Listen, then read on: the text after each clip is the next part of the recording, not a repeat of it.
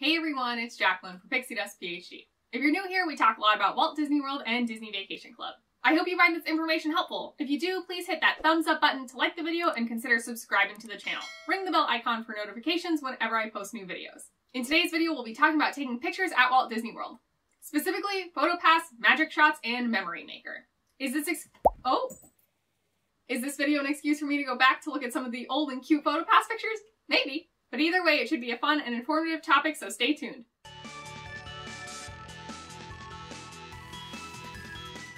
Disney PhotoPass is essentially what Disney calls their pictures being taken on rides or by their cast members. This is a great way to document loads of your memories in photographs. And at least in my experience, there's usually one person in the travel party that insists on taking pictures. That means they're usually never in the pictures. PhotoPass is a great remedy for this to make sure that you are in some of those pictures too.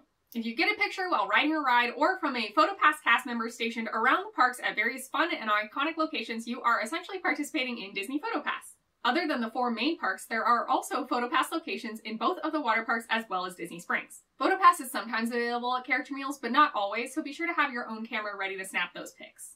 PhotoPass locations can also occasionally be spotted at the various Disney resorts. I have certainly had luck around holiday time finding PhotoPass cast members stationed in the lobbies of the various hotels.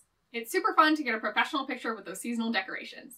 And last, you will find PhotoPass cast members at very special events like Mickey's Not So Scary Halloween Party. The logistics are pretty simple. Either before or after you take a picture, your PhotoPass cast member will instruct you to tap your Magic Band or your park ticket to a handheld scanner. If you don't want to use your Magic Band or your park ticket, many PhotoPass cast members also carry PhotoPass cards. It'll have a code on it where you can enter that code on a website to retrieve your picture later. Many rides now automatically link those on-ride photos to your My Disney Experience account, but this only works if that long-range RFID in your Magic Band is active. Some rides do have picture viewing stations that you see right as you get off the ride, where there are several screens displaying everyone who's ridden recently, and you can tap your park ticket or your Magic Band to a tap point to retrieve your specific picture. However, there definitely are attractions without this physical touch point in order to get your picture, so you will want to make sure that that long-range RFID battery is active in your Magic Band if you want those on-ride photos. Your standard PhotoPass pictures can also be enhanced through what's called Magic Shots. Instead of a normal photo of you and your travel party looking cute at Disney, you can get those enhanced with a little extra Disney magic. A cast member may ask you to do something a little strange, like hold your hands out or look to the side. They'll take your picture, and then in post some fun Disney magic will be added. Maybe you've got some Mickey balloons, or maybe you're hanging out with Tinkerbell. Not every single PhotoPass cast member will offer a magic shot, but it never hurts to ask. The Disney PhotoPass Facebook page used to keep albums of the currently available magic shots. However, unfortunately, it looks like they stopped doing this. You can still check out the official Disney PhotoPass various social media accounts, though, to get a sense of what cool magic shots they're currently offering. The easiest way to find a PhotoPass cast member is in the My Disney Experience app. When you load the map portion of the app, it will automatically populate wait times. However, you can instead have it populate PhotoPass. This will show you locations of the various PhotoPass cast members throughout the parks. Simply look for folks in the PhotoPass cast member uniform. That's usually a white or maybe light blue button-down shirt, a khaki vest, and then slacks or shorts. Once you spot one, you'll be able to spot them all very quickly. If it's colder out, they have fleece-looking coats that are navy on the bottom and beige on the top. And of course, they'll be holding very expensive camera equipment. That's usually a dead giveaway. Not every attraction offers on-ride PhotoPass photos, however, a lot of the big-ticket attractions do. In the Magic Kingdom, you can get on-ride PhotoPass photos from the Haunted Mansion, Space Mountain, Splash Mountain, Seven Dwarfs Mine Train, Buzz Lightyear, Space Ranger Spin, and the Pirates of the Caribbean. At Animal Kingdom, these on-ride photos are offered at Dinosaur and Expedition Everest. At Epcot, you'll get on-ride photos from Frozen Ever After and Test Track. And over at Hollywood Studios, you'll get on-ride photos from Tower of Terror, Rock and Roller Coaster, and Slinky Dog Dash.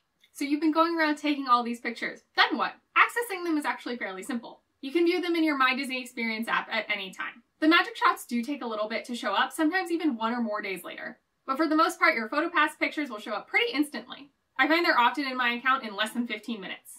In all of the parks, there's also a location to help you troubleshoot or browse your photos. Participating in PhotoPass is absolutely free, meaning whether or not you plan on purchasing any pictures, you can absolutely have them taken. But of course, keeping your photos without a watermark is not free. You can view your pictures on your My Disney Experience app or online, but they will have watermarks all over them. Similarly, you won't be able to download any of your pictures without payment. Individual digital downloads cost around $17 per picture. It's a few dollars more if you want actual physical prints in various sizes up to 8x10. If you only want a few photos from your trip, buying individual pictures is probably your most economical option. However, if you'd like more than just a couple photos, there are 2 primary options to consider. First, there's Memory Maker 1 Day, which costs $69. As the name implies, you can download all of your PhotoPass pictures from a single day. You are able to pick that day if you were at Walt Disney World for multiple days. The nitty-gritty details and states that your one day starts at 6 a.m. Eastern on that day and ends at 5:59 a.m. Eastern the following day. Essentially, if you want 4 or more pictures from that single day, you may as well buy the one-day Memory Maker instead of buying individual downloads. Instead of Memory Maker one day, there's also just general Memory Maker. This applies to the length of your trip. If you buy this at least 3 days in advance of the first PhotoPass pictures you want access to, then it will cost $169. If you didn't plan ahead or realize during or after your vacation that actually you do want access to all of those photos, then it's $199. Effectively, you get a $30 discount for planning and paying in advance. You can purchase the advanced Memory Maker at the rate of $169 ahead of your trip, but less than 3 days in advance. You just won't get all of your pictures. For example, if you purchase that $169 Memory Maker advance rate 1 day before your trip, you won't have access to the pictures from the first couple days of your trip. There is that 3-day waiting period. You can still see those pictures that you're taking on day 1 and 2 of your trip, and you can buy them individually or through the one-day Memory Maker. They just won't be included in your advanced Memory Maker purchase. In sum, any pictures taken within the first 3 days of you purchasing that advanced Memory Maker rate of $169 are not included in that package. The standard Memory Maker package, not the advanced rate, so the $199 package, includes all of your photos and there is no waiting period. While you can wait till the last minute, 3 days before your trip, I usually try to purchase this a little further in advance than that. Essentially, once I'm sure that I will be going on this vacation and that I definitely want Memory Maker, I'll go ahead and make that purchase, so 3 or 4 weeks out. You can essentially purchase Memory Maker at any time in advance of your trip, even a full year out if desired. Purchasing in advance may help with your trip budgeting, but note that these purchases are non-refundable. Memory Maker purchases are also non-transferable. The exception here is if you purchase Memory Maker as part of a resort package, then the cancellation for the resort package will apply to Memory Maker. This means depending on the terms that you signed up with this vacation package, it's possible that your Memory Maker would be refundable. The digital content. So all of your PhotoPass pictures will expire 45 days from the date they were taken. You can purchase an extension if needed for $19.95. This extension gives you an extra 15 days to download all of your content, so 60 days total from the date the pictures were taken. In general, a good rule of thumb is to just try to remember when you return home from Walt Disney World to download all of your content right away. $169 for all of the photos from your trip certainly isn't cheap. It's definitely something to consider, but there is some good news. Only one single person in your travel party needs to make this purchase. That's right, Memory Maker really only needs one linked guest from your whole party. Very literally, you could be traveling with just one other person or 12 other people, but still only one person in your travel party needs to purchase Memory Maker. This also means if you're splitting the cost of Memory Maker among a larger group, the cost becomes a lot more palatable. Here's some details on how this works. You and your entire travel party need to be in each other's friends and family lists in My Disney Experience. Under every account in your My Disney Experience friends and family list, there's a checkbox that will need to be checked for sharing My Disney PhotoPass. You can edit these permissions at any time. For example, let's say I purchased Memory Maker. I can be with my partner over at the meet and greet for Merida getting PhotoPass pictures there. At the same time, other people in my travel party could be off at Haunted Mansion and getting their ride photos from PhotoPass from the Haunted Mansion. I'll be able to see my friends' Haunted Mansion on-ride photos in my account as long as they have selected that sharing permission.